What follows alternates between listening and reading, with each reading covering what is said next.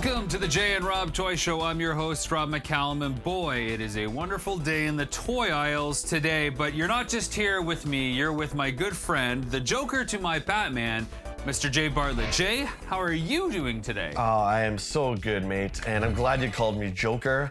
Which one, though? Heath Ledger or Mark Hamill?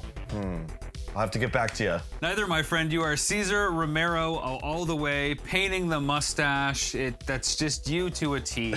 That's how I see you. I'm sorry, it's just how it is. And speaking of variations and versions, we have a very big topic today, something that is in all circles of collecting, and that is the discussion of Holy Grails.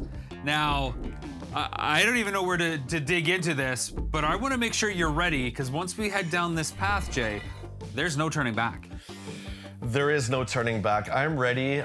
This is something that we often talk about. I'm eager to dive in. Let's do it.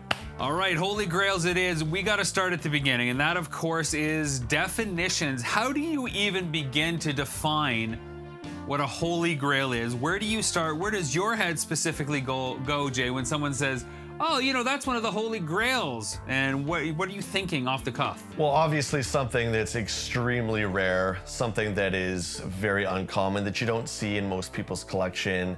It could be a prototype, it could be a short printed figure, vehicle, or play set. Anything that you can't normally find on eBay, I think would qualify as a grail as well. Something that you search and doesn't necessarily always pop up.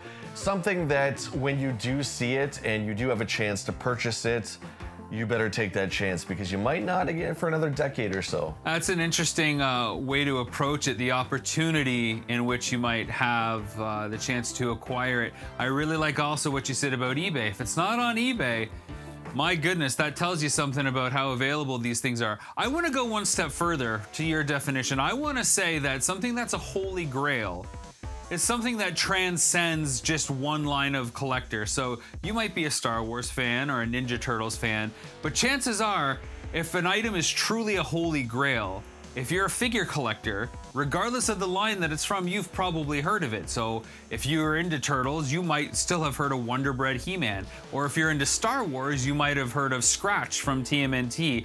It's the kind of figures that just everybody knows about because they've been around for so long, and the story attached to them, another key point, the story attached to these figures just becomes legend on its own. Absolutely. The story is so important, as we saw in Nintendo Quest with such, gems as stadium events. That game's not necessarily the greatest, but the story attached to it, I still think, is one of our favorites in video game history. So the story makes the piece, really, it does. Yeah, and it's often this interesting thing where the thing that makes it rare, the thing that makes it a Holy Grail, is never by design. It's not like the early 90s of collecting, be it toys or comic books, that say collector's edition and you better get it now. There's always some weird factory goof or something that happens in history that causes the object, whether it's something like stadium events for video game collectors or something like Blue Snaggletooth for action figure collectors, there's something that causes it to go an offshoot and fall between the cracks, don't you think? Absolutely. A lot of times as well, it's when something is coming towards the end of the run, like a lot of the later Master stuff is the rarest out of the bunch, stuff like that. So when popularity kind of dwindles down for a line, those later released figures, like video games of that console generation, are very sought after. Now, it's interesting. There's a few things I want to touch on. You've mentioned that grails are those uncommon, almost impossible things to find. Right away, I'm thinking, okay, all the items for action figures got to fit into a category. And you and I talk about common, uncommon, rare, and then Holy Grail? Or is there something in between? Like, how many of these different categories are there when we're talking about a figure and the ability to get one? Myself, I would really only count maybe 3, just to make it a little bit more simplistic. I think obviously common is common. There's rare stuff. Now, rare by definition, I would say, would be stuff that was available to the mass public. And you see once in a while on eBay, not all the time, but if you keep searching, I'd think for a month period, you'd eventually come across it. Whether you want to pay those prices or not is up to you. And then, of course, the Holy Grail is perhaps prototype, something that was released later in the run, or of course, something like the blank from the Playmates Dick Tracy line. No, those would be the three categories that I personally would go by. Now, it's interesting because a couple times now, both yourself and me have done this thing where we've pluralized the term Holy Grail. It's actually Holy Grails. But how can that be? Because when we're talking about the Holy Grail, we're of course talking about, you know, the Arthurian legend, the actual Grail itself, sure, as tied to, you know, Jesus Christ, as seen in Last Crusade with Indiana Jones. He's in search of the one and only Holy Grail. But collectors often say, oh, that's one of the Grails. So how can you have one but many, and how holy of a Grail is it if there are so many? I don't know how deep you want to get into this. There was only one Jesus Christ, therefore there's only one cup, right? But as far as collecting, there are so many different lines, and different collectors collect different lines. Unlike me, the maniac, I collect all the lines. Usually, most collectors limit themselves, and that's a good thing. So the Grail is within their line that they're collecting. Does every line, looking back at them, have a Grail unto itself? Or is it really just a handful of figures that are worthy of that title? I don't know off the top of my head if I would say all lines have Holy Grail figures. All lines certainly have uncommon figures, figures in the line that are a little bit more difficult to find perhaps, but yeah, I wouldn't say that all lines have Holy Grails. You know, something like Masters of the Universe, the Eternia playset is considered one of those must-have, almost Holy Grail-like pieces. Now, it's not a figure, it's not super easy to come by, it's pricey, but they're out there. I don't know if I would consider something like Eternia a Holy Grail. It might be a personal Holy Grail that you want for your collection, but I don't know that I'd bestow Holy Grail status on something like Eternia. What do you think in that case? I absolutely would. I would hold Eternia up there. There's 4,000 pieces that were produced for that playset. And as we've seen in the first season of Action Figure Adventure, that playset is very fragile. The tracks for the little cars are brittle, and over time, that stuff just doesn't hold up. You have to be very careful. So not only is it difficult to find, but to find one that's intact with all its pieces, that's another thing we need to cover. Does it have all the pieces? Because that's very important. Accessories are totally important. I guess I just have such a hard time with something like Eternia, because even though there's reportedly only 4,000 pieces, product SKUs out there from later in the Masters run, and of course it was a very expensive item when it came out, I just still feel like there's no story that goes along with it other than it getting pulled off the shelf late and didn't sell well. It's not like a Blue Snag, or it's not like an Anakin from Power of the Force, right? Like, those are region-specific things that didn't sell well on top of that. Sure. Like, it just doesn't feel like it has enough boxes checked. Yeah, for me, the Legend of Eternia, it's something we've always talked about, where the sheer size of that playset is something that most collectors talk about. You know, you talk about size, obviously the first thing that comes to your mind is the G.I. Joe USS Flag. I would say Eternia is a close second to that as far as the sheer scale of that playset. It's almost 3 in 1. But that in itself, to me, is a good enough story. Yeah, the Flag is another interesting one, right? Because it's a big piece, it's sought after. It wasn't around for a long time, but it was still out there. And it had a lot of notoriety even back then, as much as it does today with the Real American Hero collectors. Yeah. Is the Flag a Grail just because of the scale and the size? Because, you know, we saw more than one or two in our travels for Action Figure Adventure, so I don't feel like it was that hard to come across. You bring up another good point, and I think there's another category we haven't talked about yet, and that's prestige. Having the USS Flag in your collection, the Joe collectors call it being a part of the Admirals Club. So I think it's almost like an accomplishment or an achievement. Now, to find the USS Flag, which has 151 pieces total, to find that complete, I would say is nearly impossible. You can piece it together, you know how people buy old cars and that's kind of their retirement. They put together their 67 Corvette or whatever throughout the years. You could do that with the Flag, but to find it complete is very, very rare. So again, prestige is another thing when we're talking about Holy Grails. We're also talking external versus internal. And what I mean by that is I might have a personal Holy Grail that somebody else doesn't even care about. I could pick an obscure line you know, whatever, maybe something like Supernaturals and say, oh, the playset for that is my Holy Grail. Well, that's great, and it might be rare, and it might be hard to come across, and it might check so many of the boxes. But by and large, not a lot of people are diehard Supernaturals fans compared to, say, Masters or Joe or Turtles. Sure, yeah. So I think there's a dichotomy, of course, between personal grails and a widely held Holy Grails that the public says, yeah, that's a Holy Grail. What are the differences for you? Where do you draw that line between personal and widely held? No, I totally agree with you there. Personally, in my collection, I have a few of those. One would be Tommy Arashikage from the 2006 G.I. Joe number 26 comic pack. And that is basically the origin of Snake Eyes and Storm Shadow. This is a 3-pack. Like I said, came out in 2006. It's up there in value. It's not something a lot of people know about outside of the hardcore Joe community.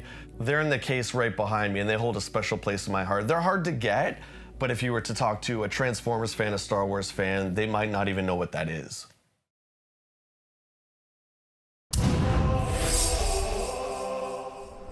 So this is the door to the museum, and now it's open. Welcome to Rancho Obi-Wan.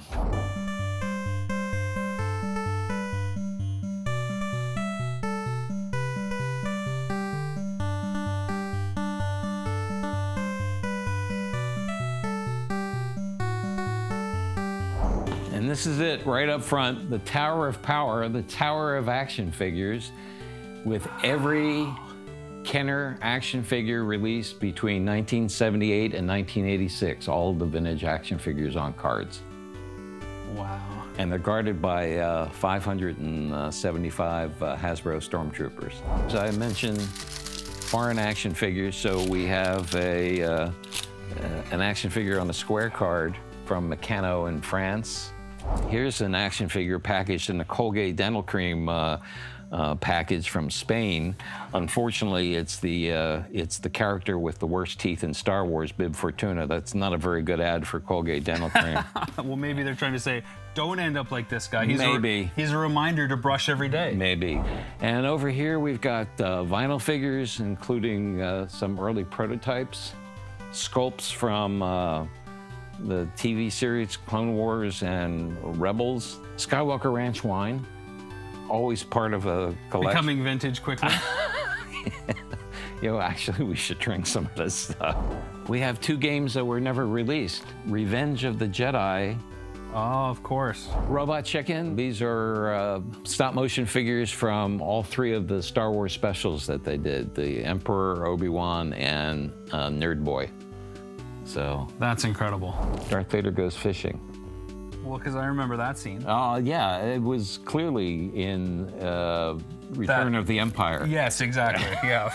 This is a prototype Bantha hand puppet from 1995 that Hasbro showed to Lucasfilm and then decided not to make. Here's one I had made for Star Wars Celebration. Oh, wow. Rice Snacks from 1978, Star Wars knife rack, cream of Jawa soup, ladies' shoes, Dewback cigarettes, an R2-D2 vacuum. Like a Roomba. This is the original Toys R Us display from 1995 when Hasbro, which then owned Kenner, came back with action figures for the first time. And they were bulky action figures. You can see the Luke Skywalker, He-Man Luke, this the Mos Eisley Spaceport, and Jed IPA, Imperial Stout Trooper. I notice a lot of these are empty. Some of them are empty. Oh, so you went to Galaxy's Edge? I went to Galaxy's Edge. It's great. I love it. Day one? No. Actually, the day before it opened, they had some availabilities for 4 hours. And Steve's rule number 2, know people who know people. You know the trash compactor and the Dianoga? Uh-huh. Well, we always wondered how the Dianoga got trapped on the Death Star. It was in a barrel of hazardous waste.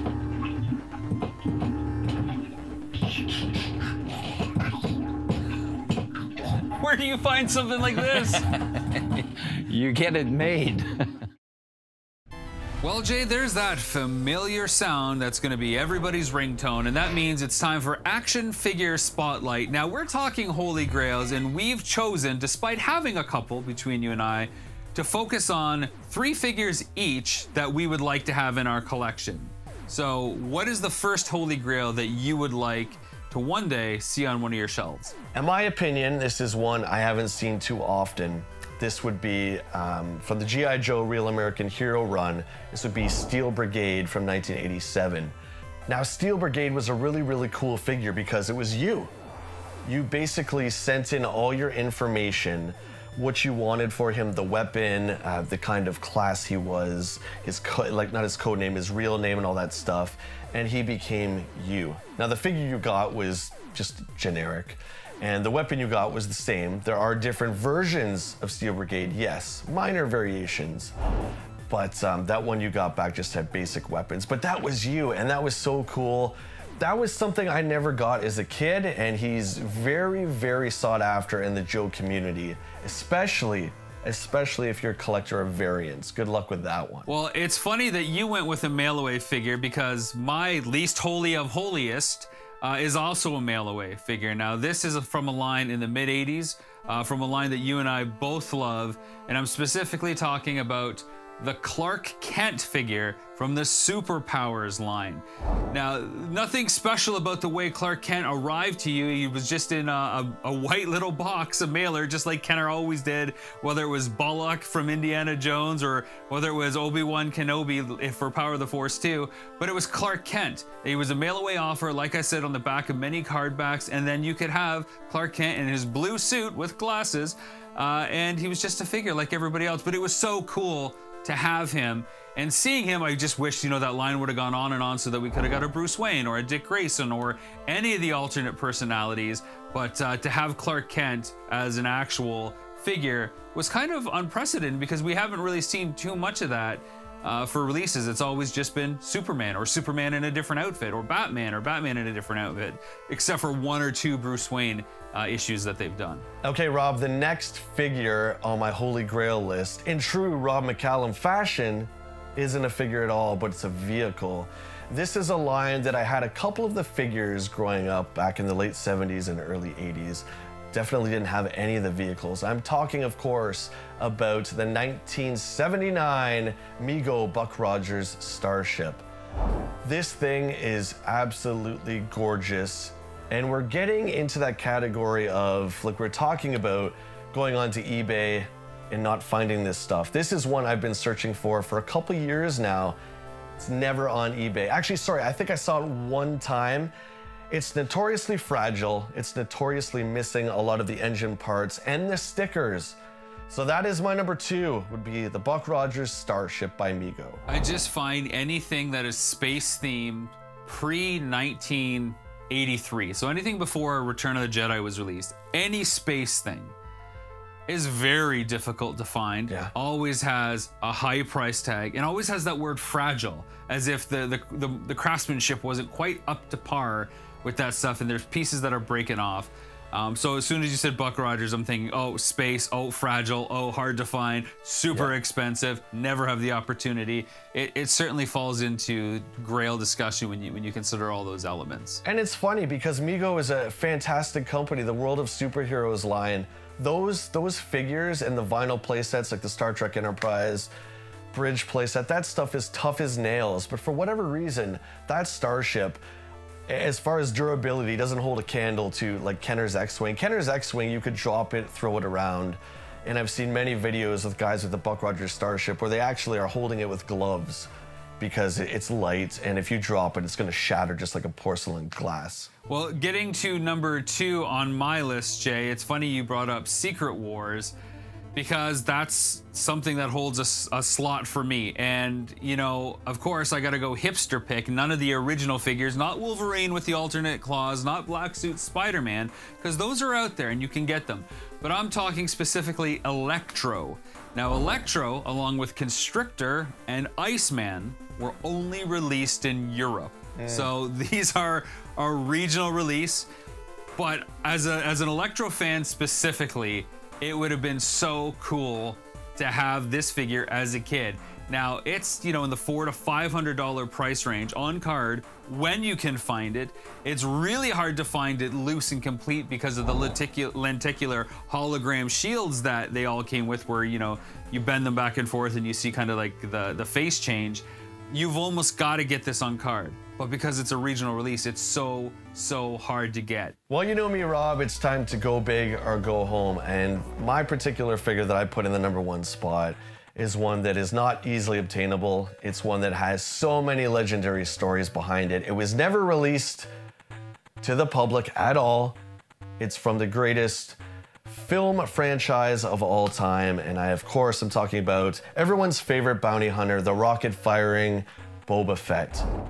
This was one that the story goes something like this. The Mattel Battlestar Galactica figures came out, and apparently, you know, a poor little kid got a piece of it lodged in his throat, choked, and Kenner kind of said, you know what? I think that's just a lawsuit waiting to happen. We're going to go back to the drawing board, and we're going to take the rocket firing feature out, which is kind of too bad because it was advertised all on our packages as kids. You would send away proofs of purchase and the Boba Fett would come in the mail. And of course, the one that came didn't have the rocket firing function. What is great though, is that through reproduction communities and figure custom communities, they've done lots of repros of this figure that you can get both in the painted style on the card art, the little sticker, and the actual style of the prototype. That is my #1. Go big or go home, that's what I say. I want to get to my #1 slot on the holiest of holies, and that, of course, is the Rob McCallum rule, where it's not actually a figure. You broke it before me, so that's awesome. I am talking about a playset. It's kind of more of a diorama playset, but I guess you could say it is a playset, and it comes from Kenner's 82 Indiana Jones line, and that is the Well of Souls. Now, it's not a lot to look at. There isn't a lot going on here, but it has the Ark. You can have all the walls and everything there, and the snake pit. It's just so rad. It is one of those iconic pieces. I don't think it ever came to Canada. The line has, you know, it didn't sell well. But every time you try to collect this line, it's astronomically priced. So get in on it now because it's only gonna be worth more to later. You know, and to have something like the Well of Souls on display with some cool vintage, you know, indie figures. Hopefully their thumbs aren't broken off, as is pretty common. It would be pretty rad. So the Well of Souls, just a cool piece from a line that is awesome, not very big, but pricey. And this actually kills me because right across from me, I'm looking at the Ark itself because I used to have the Well of Souls. Now in true Indiana Jones fashion, I had almost the entire line except the Mail Away Belloc. I'm pretty sure, my friend, that they're around here somewhere, perhaps in the basement of my house. But I'm looking forward to digging because I had it and it is gorgeous. Forget about collecting it today unless your bank account is high. You know, there's so many little snakes. There's the cover for the Ark. The Ark itself is worth hundreds of dollars. But I agree with you, that is such a holy grail and a fantastic line. All right, that'll do it for another episode of the Jay and Rob Toy Show, our discussion on holy grails. But Jay, I have one last question to fire your way, and that is, how did you feel once you actually acquired a holy grail for yourself? How did it change you? How did it change your collection? And how is it going to change hunting other grails down in the future? My holiest of grails in my collection would be the USS Flag, which is the centerpiece of actually my house. It's in my studio where I do all my shooting and where we shoot this wonderful show. I got that a little while ago, and I gotta tell you, it felt amazing. It was something I wanted as a child. It was something that we all knew that one kid who had it. I got to see it once in person at lunchtime at this kid's house. We saw it on the top shelf of the Toys R Us, but it was just way too expensive. Not to mention there was no room in our little bedrooms in our house. It felt fantastic. I have a bunch of grails on my list as we've been talking, but the Flag was definitely a collector's accomplishment.